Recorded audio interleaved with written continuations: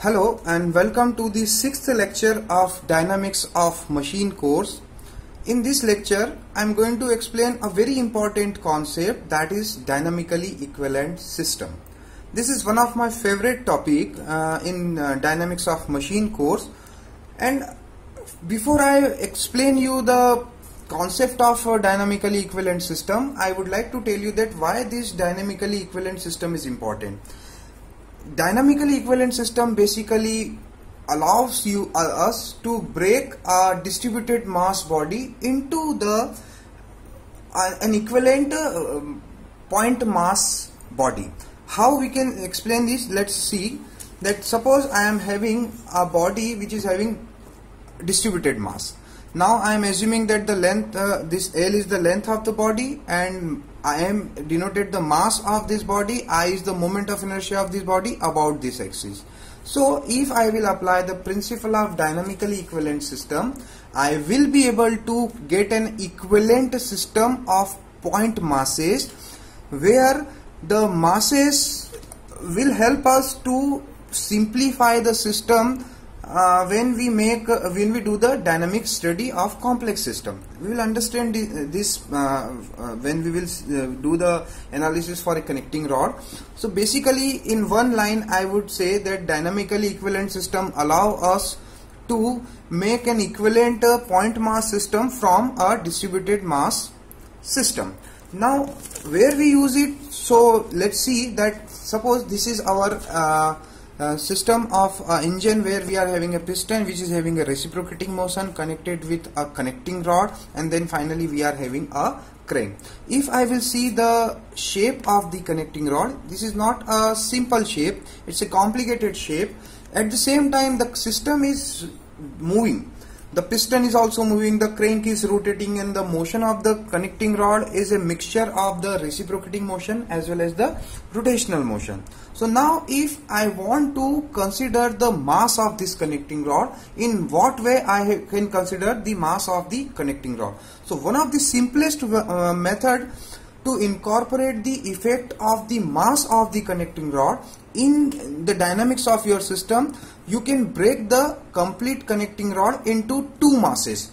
One masses you can consider at the piston position, and another mass can be considered at the crank position. But it is not so simple that you can just make, if the total mass is m, you can say m by 2 and m by 2. Why?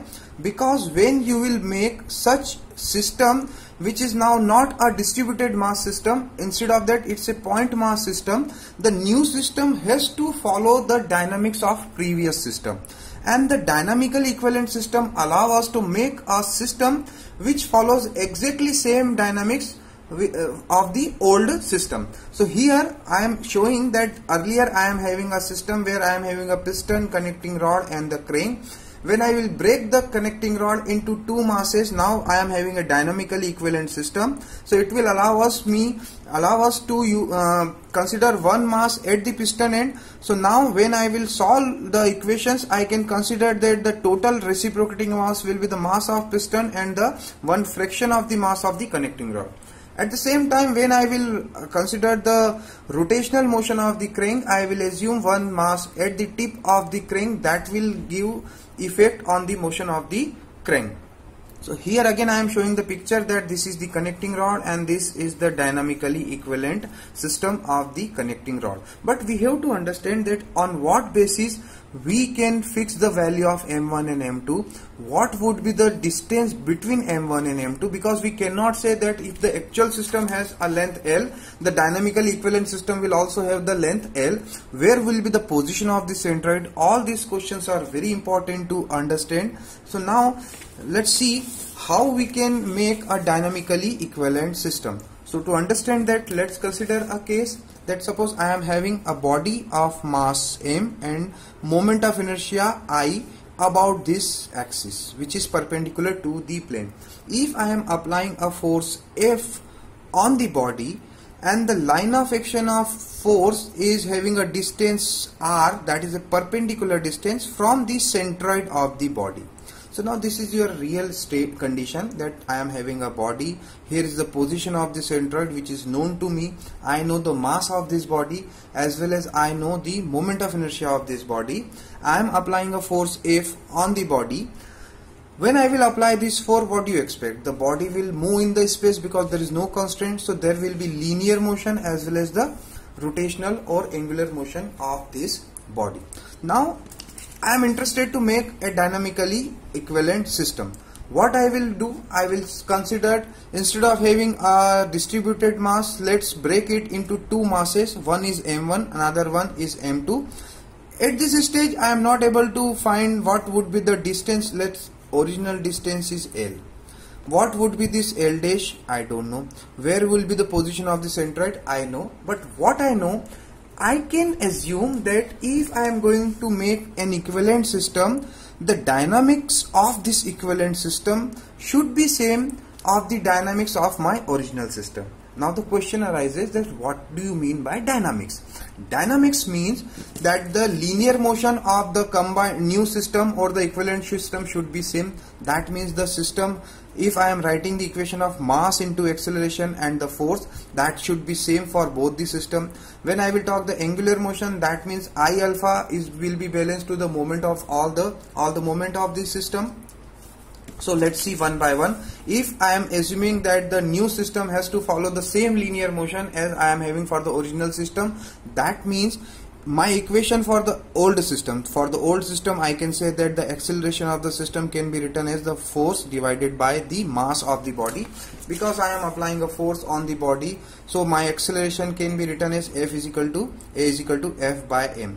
And my new system, whatever the new acceleration, that has to be same. That means that A new and A old will be same only if I will say that my F by M will be equal to F by M1 plus M2. And why I am saying so? Because F is not in my control. F is the external force, so I cannot change the value of F. If I will be able to change the value of F, definitely my M will not be equal to my previous system.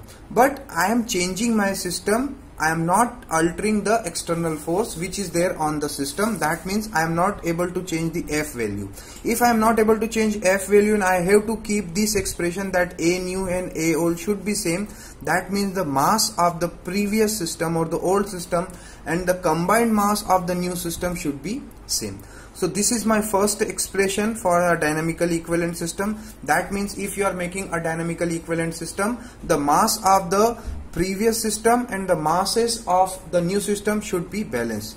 Now the second expression about the angular motion. Angular motion means what? That if I will write the expression for my system, this is the expression for the angular acceleration. So I alpha, and I alpha, I can see here in my picture that what would be the moment of this body about its center, the force, and to the perpendicular distance. So my perpendicular distance is r. So my expression will be I alpha is equal to Fr. Here this is for the old system basically, and if I will see the angular acceleration of my old system, I can write that Fr by I from this expression, and this alpha remains same for the new system. Now see, again I am saying that F is not in my control. That means that alpha new should be R by I. That means the R should remain same. R remains same means what? If I will see here, the line of action of the force is not in my control. So for this system also, the line of force will pass from this way. R should not change. If R should not change, that means this position of the centroid remains same. That means the position of the centroid of this new system remains same, or how I can say that the position of the centroid will be same with respect to the masses. That means the moment about the centroid of this mass has to be balanced by the moment of about the center of this mass, because when we see the philosophy of the centroid, we know that the total moment of the system about the centroid will be 0. That means that my total moment about the centroid will be 0. That means M1A is going to be balanced by M2B. I am showing here that the system, this is my M1 and this is my M2. So position of the centroid will unchanged, and as it is unchanged, this expression will be valid. So this is my second expression. Third, I am saying that R R is giving an expression about the centroid. My I should not be changed. I should not be changed means the total moment of inertia of the old system. The total moment of inertia of the old system is defined by the I. That has to be balanced by the moment of inertia of the new system. And new system is a point mass system. I know the centroid here. So moment of inertia of the total system will be m1 into square of this distance and m2 into square of this distance. If these two distances are defined by A and B, my total moment of inertia will be m1A square plus m2b square. So if I will summarize my rules, I know that now there are three conditions which has to be followed to make a dynamically equivalent system. This is my actual system, this is my equivalent system. Now I have defined my system. This is the total length L.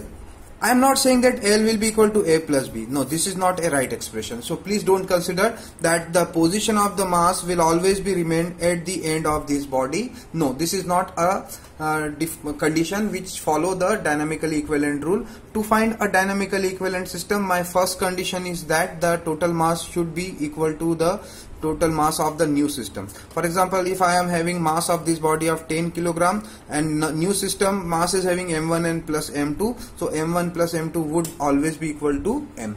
My second condition based on the centroid position, that the centroid of the old system and the new system remains same. So I am getting that m1a is equal to m2b. So this is my second expression.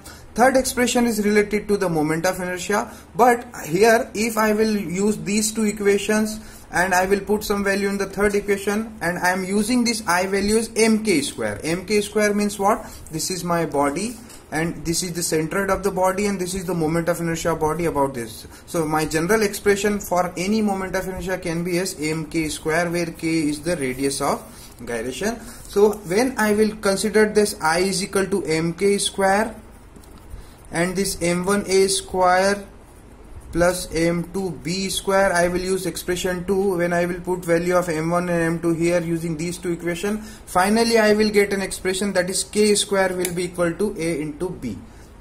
So this is the third expression, and which is very important. Why? Let me explain you. Because when you have been asked to find the dynamically equivalent system, all the three conditions should be satisfied. If you are going to satisfy only two conditions, the system will not be dynamically equivalent. How we can understand this? Let's take a case, because I have observed that students face problems when they make a dynamically equivalent system. And why they face a problem? Because when we will see first two condition, from the first two condition you can get the value of m1 and m2 if you are going to fix the value of a and b. But this is not the case. Let's understand. Suppose I am having a bar of depth t. These are the dimensions of the bar. I am not mentioning the unit here because I just want to explain you the concept. Now this is my body of irregular shape, and I have to make a dynamically equivalent system of this distributive system. So let's mass is density into the cross section area and the thickness. As my thickness is throughout constant, I am assuming the density of the bar of this portion and this portion and for the third portion is same. So I am just giving an equivalent mass in terms of only area.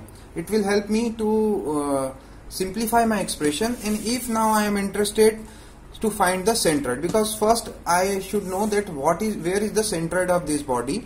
So let's consider the three sections. This is my first section, this is my second section, and this is my third section. When I will write the expression for the centroid, here I am not going to explain you how I get this expression. If you are interested, go and check your mechanics book, or you can see my video on the centroid. So this is my formula for the centroid. When I will solve this expression, I am getting a value of x bar, that is 6.4. That means the position of the centroid of this body, this is a 2D picture, from this line is 6.4 unit from this from this line. So this is my actual system, and my centroid will be somewhere here, which is at 6.4 distance from here. That means it is 0.4 from this this section. Now I know the centroid of my system, and if I am interested to make a dynamically equivalent system, When I will I will get the total area. The total area will be 20, but as I said that I am considering my area as mass. So my total mass is 20, and now I have to make the dynamically equivalent system. I know that the three conditions for the dynamically equivalent system, but let's start with the first one, that my m1 plus m2 has to be balanced by the total mass of your system, that is 20. So this is my expression 1. Now what would be the second expression? My second expression will be m1a is equal to m2b. Now if I will use these two expressions, I am assuming that one of the mass can be put at this end, another mass can be put at this end. So now I have decided the position of A and B. When I will deciding the position, I am saying that the centroidal should remains here. So centroidal will be here. This is the position 6.4, and second one will be, because total length is 10, so it would be 3.6. If I am not bothering about all the three conditions, and directly I am assuming that one of the mass has to be put here and another mass has to be put here. So what would be the value of masses if I am making a dynamically equivalent system? Using this assumption, I am going to put the A value as 6.4 and B value as 3.6. In this expression, I will be able to get the value of M1 and M2. So now, if I will see here, I have broken the total system into two systems. I have followed the condition, that is M1 plus M2 will be 20, because M1 is 7.2 and M2 is 12.8. So when I will add these two, I will be able to satisfy the first condition. Similarly, I have not changed the position of the centroid. So is it my dynamically equivalent system? No. Why? Because if I will go and check the moment of inertia, if somehow I will get the moment of inertia of this actual body, and let this is I, or if I will equalize this mk square, and if I know the mass is 20, my k value will be I by 20 square root. Now this I is the moment of inertia of your actual body, but when you will calculate the moment of inertia of your equivalent system, that would be balanced by m1 a square plus m2 b square, or I can say that your k square will be equal to a into b. If you will cross check, you will put the A value as 6.4 and B value as 3.6. Your K, which is of the original system, you will be not able to get the K value. That means if you are going to consider only two expressions and you will define the position by your own, your answers will not be correct.